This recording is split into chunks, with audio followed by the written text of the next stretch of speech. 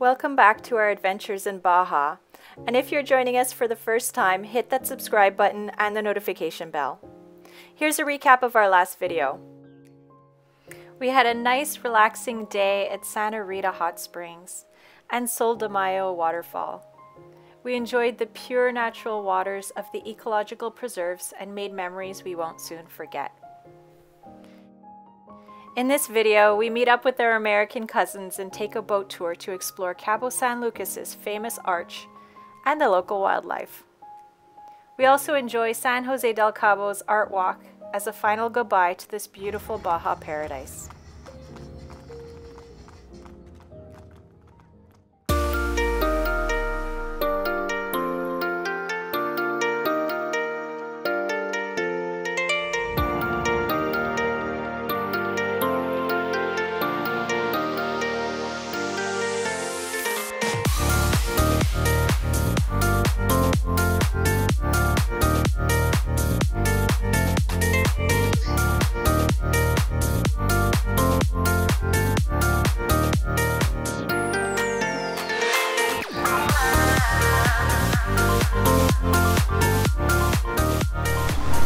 So the campground is actually really good. Really cool spot to be at.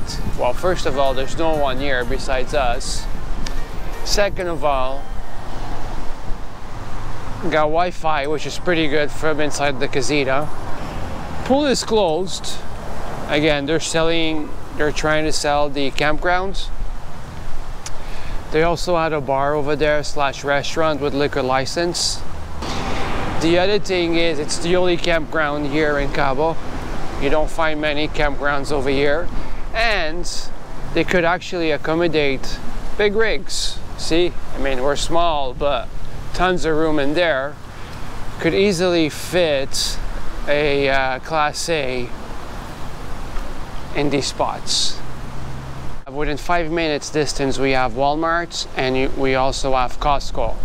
So really close by, and walking distance, you could walk to the marina. I'd say it's about a 3-kilometer walk to the marina, and you could also walk to the beach, to the main beach. In order for you to get beach access, you need to go through a resort, but there is a public beach over there that anybody could go through it, and I think 10-15 minutes of walking, we're there. You could also bring your car. I believe it's 40 pesos to park there. But, you know, it's an easy walk anyway. And you could walk all around the beach to the marina, from the marina back to the campground. And it's a good 6-7 kilometer walk. And then you pretty much get to see the entire Cabo, at least the touristy spots. Main entrance. It's a little hard to see when you're coming off from the highway, but yeah, I think this is the main highway that takes you to San Jose del Cabo. So if you're coming from San Jose del Cabo, you'll be on the other side, and you gotta do a U-turn somewhere down there. So this is your exits when you're coming out from the highway. And Walmart is right over there.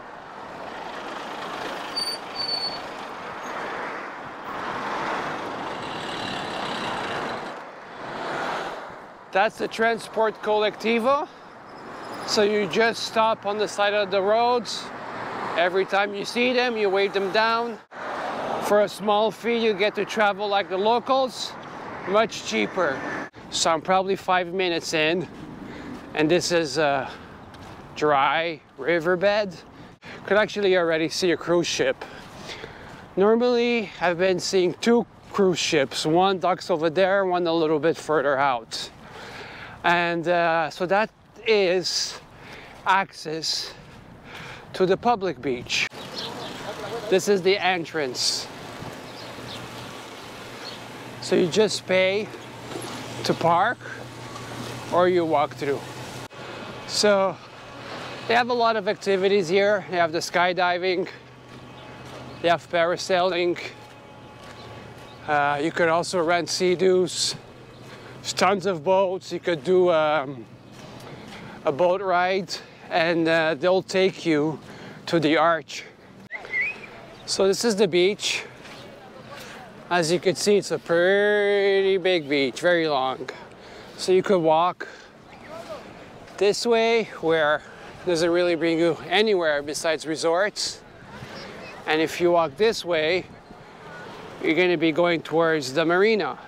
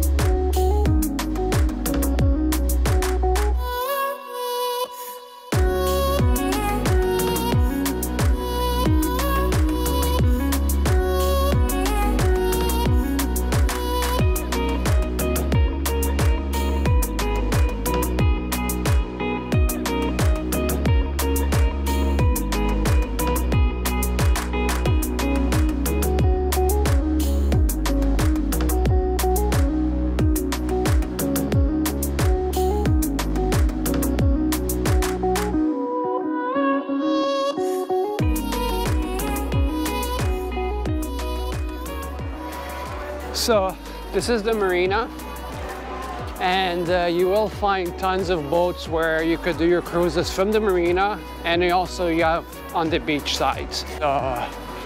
Again, it goes from $15 to $20 for an hour ride. There's even 2 beaches over there. I think they're called Divorce Beach and Lovers Beach. They drop you there for a bit, so you could stay, I don't know, for an hour, then they go pick you up. Hey guys, so we're at the marina today, and we're actually going to be doing a boat tour. So we're going to go see the Lovers Beach, Divorce Beach, the Arch, and yeah, hopefully we'll get some nice drone footage. All my crew is behind us. We're going to be 7 people.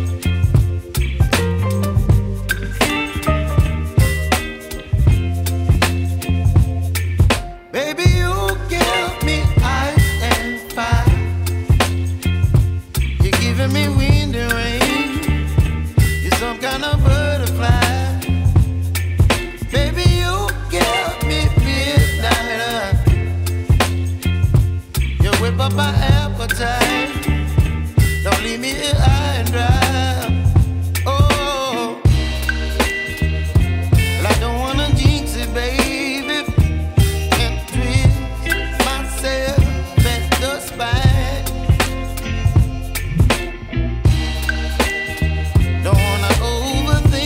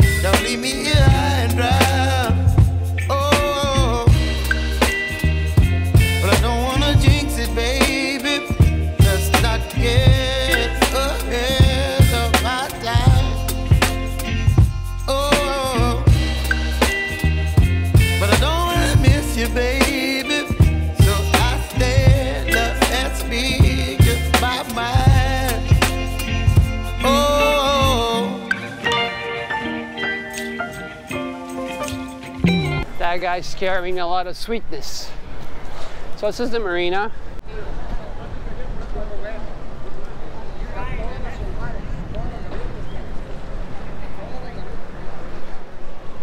I'm also pretty sure if you're into fishing, you could hire one of these guys to take you fishing.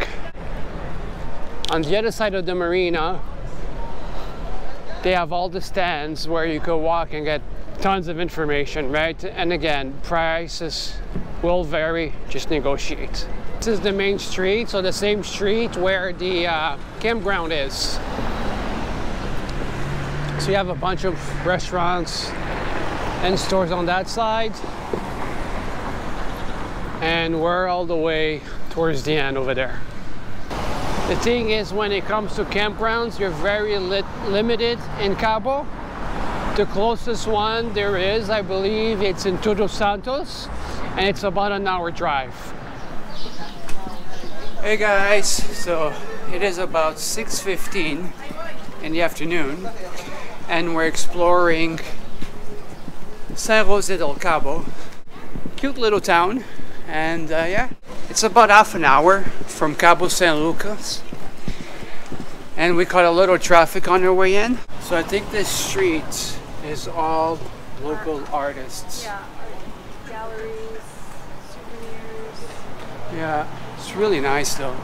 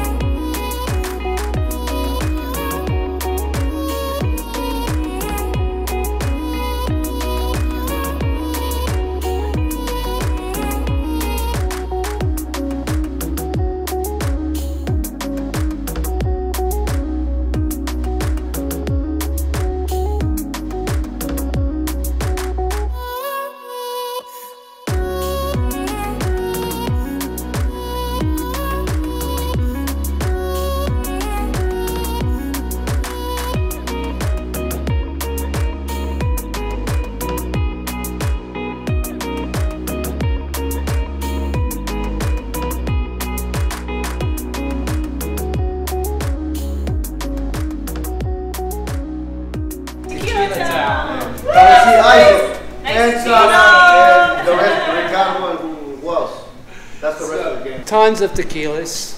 Free tasting. Free tasting, as long as you buy. No. As long as you enjoy. Free tasting as long as you enjoy. And honestly, these guys know their stuff.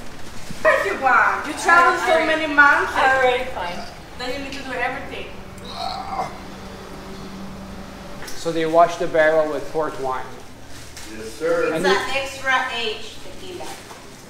So extra. Okay, guys. Like, This is my number one. Let's get the name of it there. Legacia. Legacia. A tequila My master number woman. two was Chula Paranda Añejo. My number three is Pasión Azul. Blue passion. And then my number four was where? And then this one was number four. Barrica Selecta. So now we're It's trying. The homemade. The So owner. this is not for sale. No. We could always work something out. We'll call them. We'll call them over. No, it ain't for sale. I'm just playing. It is a special Can you blend. taste the Porto? I could taste the barrel. I really do enjoy San Jose del Cabo. It's a different vibe than Cabo, right? It is touristy, but not as much, you know? And it gives you a little bit more of the Mexican vibe, which I love. The Art Walk is every Thursday from 5 to 9. And yeah, so if you're around, definitely come to enjoy it. Art Walk 2019.